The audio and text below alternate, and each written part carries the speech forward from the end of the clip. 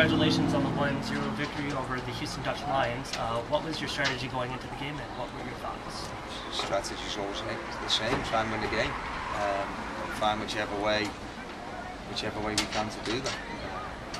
We thought they were going to play a 4-3-3, so we kind of prepared as if they were going to play a 4-3-3. So when they set up in a 4-2-3-1, we had to change a little bit and try and change the game plan that we worked on.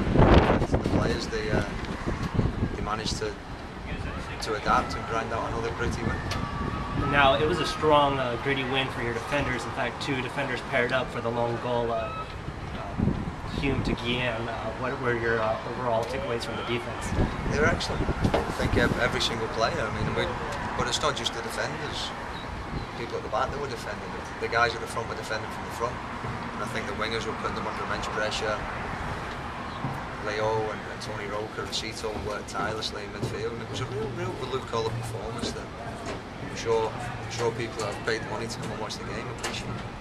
Thank you, Paul. Good luck Tuesday against Wilmington. Thank you.